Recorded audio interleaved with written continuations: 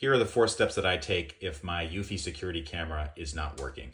So the first thing to do is to check the power level. That's relatively easy. You can see on this one, the green light is on. Also, if I look in the app, it will show that the battery is charged. If it says that it needs to be charged, then you basically lift up this rubber mat, plug in the USB cable, and usually it's charged in about 8 or 9 hours. The second thing to check is the Wi-Fi connection. Now you can see that the Wi-Fi router is right there, so there's no problem going from the Wi-Fi router to the base station to this. But if there was a problem, you just have to move the camera closer. And usually what happens is you see that the camera's trying to connect, and just the speed of the camera, it's very slow. Like it's only transmitting, 1 or 2 kilobytes per second, which is just not enough for a high quality camera like this. The third thing that I found with these cameras, if it's just not working, the power's okay, the Wi-Fi is okay, but it just is not showing up in your app, you're not getting any imagery, is you have to do what's called a manual restart.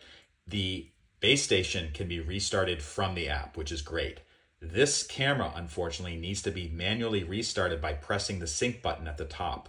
And that's a problem, obviously, if your camera's at a remote location or it's in a hard to reach place and you have to go up there and get it, or maybe you have to wait in order to do that. But I've found that really does help. It's helped me basically bring 2 cameras that were not functioning back to life without having to change any other configuration.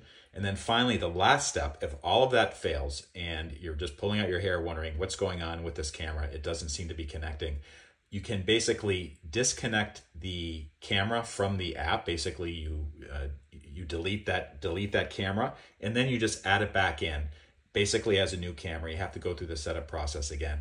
But those 4 steps are generally the troubleshooting that I do for these cameras. I have a half dozen of these cameras in 2 locations.